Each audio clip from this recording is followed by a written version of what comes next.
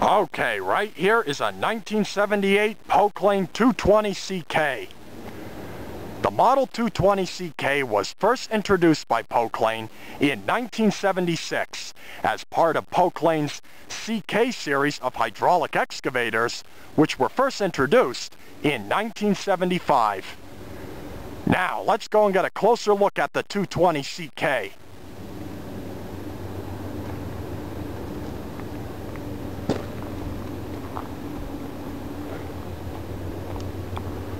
Available from Poclain in either front shovel or backhoe configurations, depending on what the customer preferred.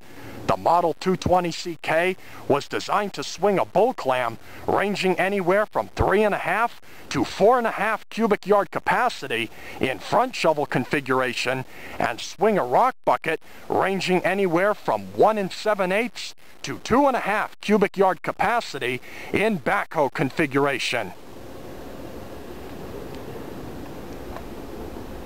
Multiple different stick and boom lengths were offered for the 220CK in backhoe configuration, depending on what the customer preferred, to match each job application. This particular unit that you are looking at right here is equipped with a 12-foot 6-inch stick and a 23-foot boom.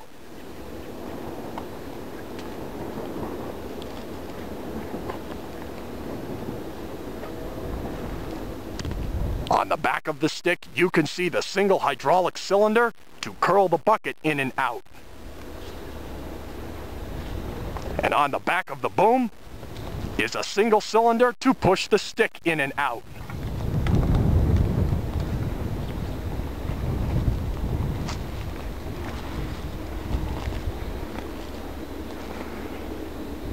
To help give you an idea of the size of a 220CK, this excavator measures 11 feet 1 inch tall from the ground to the top of the operator's cab and 11 feet 11 inches wide.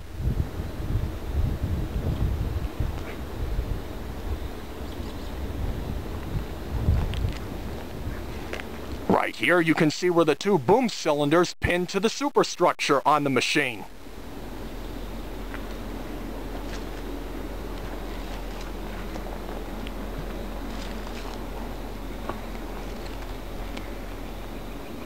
"34-inch general-purpose crawler shoes were standard for the 220CK in backhoe configuration.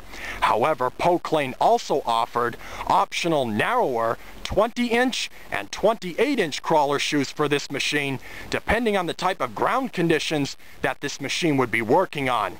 The narrower crawler shoes were more commonly installed on the front shovel version of this machine. And if you look right here, on the side of the crawler frame, here you can see the original manufacturer's plate that says Poclain, and you can see where it lists the machine serial number, the model number, and you can see where it says the year that this machine was built in 1978.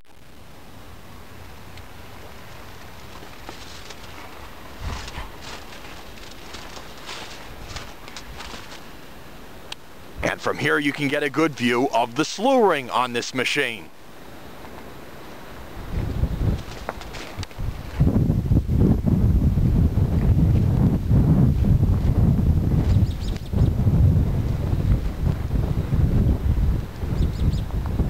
Okay, now let's go up top.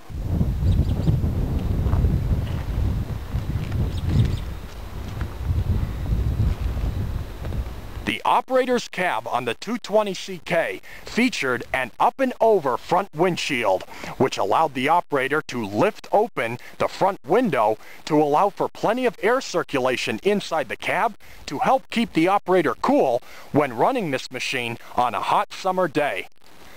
Now let's go up inside the cab first.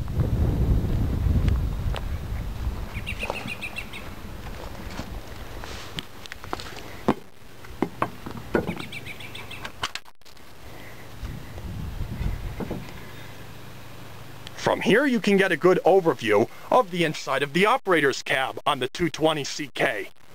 Let's go inside and take a look at what the controls do.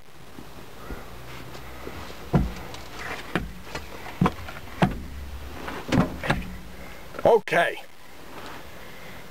Off to the right side, here you can see the control panel with all of the warning lights to alert this operator in case of a malfunction, such as a hydraulic oil filter clog, an engine air filter clog, engine oil pressure, engine temperature, and/or suction turbine belt failure. And below you can see all of the switches to control various functions on this machine. Okay, these two foot pedals that you see directly out in front of the operator's seat on the floor control the travel functions on this excavator. Each foot pedal controls each individual track. The two hydraulic joysticks that you see off to the left and right sides of the operator's seat control all of the digging functions of the backhoe attachment in the front, or if this machine were set up as a front shovel. And from right here you can get a crystal clear view of what the operator would see if he were running a 220 CK.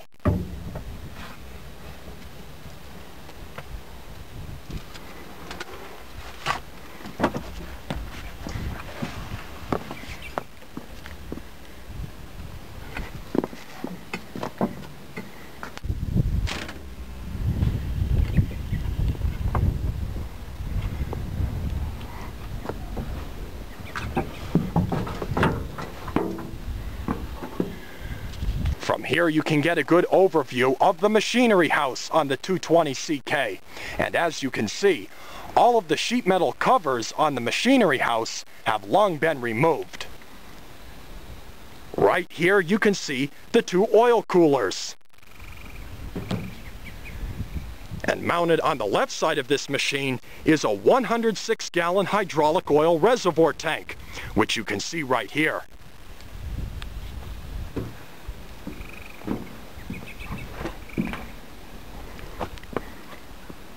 And right back here you can see the big diesel engine that powers this machine. This is a Deutsch diesel engine. It is a model F10L 413 air-cooled V10 diesel engine that produces 276 horsepower and 663 pounds per foot of torque for this machine.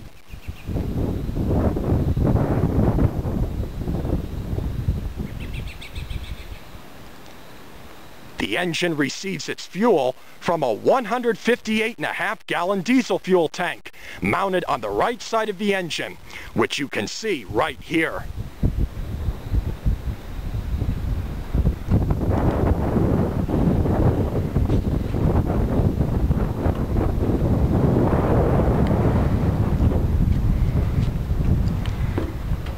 From here you can get a good overview of the hydraulic system on the 220 CK, which featured Poclain's exclusive Variodyn hydraulic circuit, which features automatic oil flow variation according to pressure control modulators, and series-type valve blocks that operate under a working pressure of 4,650 psi and a heavy lift pressure of 5,800 psi, which at this time was the highest operating pressure for a hydraulic excavator offered in the industry.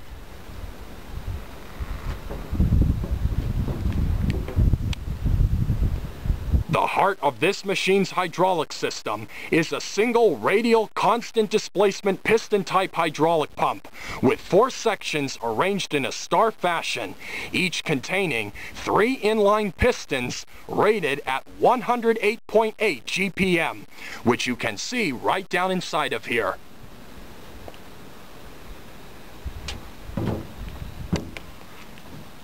And right here you can see the single air cleaner and intake for the engine.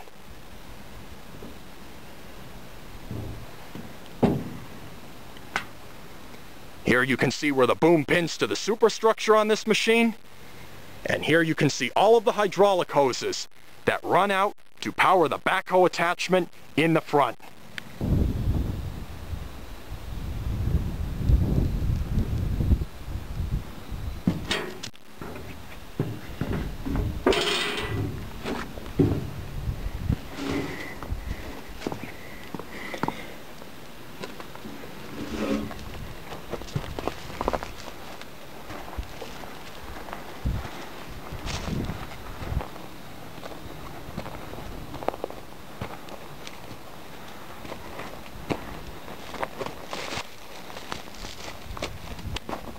From underneath here, you can get a good view of the travel system on this machine, which consists of dual high-torque radial piston travel motors with planetary gearing to propel each individual track. And if you look, you can see where the hydraulic hoses run from the motors through the car body of this machine and then up to the hydraulic system to power the motors. And from here you can get a good view looking up at the superstructure on this machine.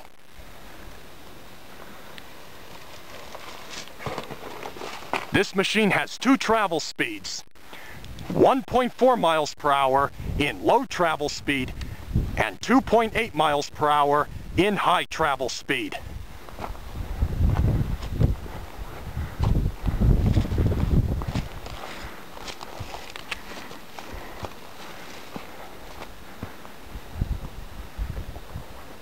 And the overall operating weight of a 220CK can range anywhere from 45.5 to 47.7 tons, depending on configuration. In 1976, Tenneco Incorporated, who had previously acquired the J.I. Case Company and Draught excavator lines back in 1968, purchased 49% of Poclain, making Tenneco the company's major shareholder. Following the purchase, the Case, Draught, and Poclain excavators were merged into a new single line.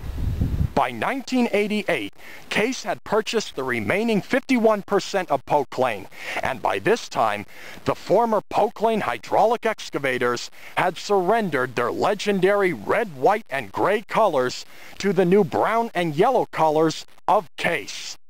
The Model 220CK remained in production until 1986, when this machine was replaced by the new 220B model.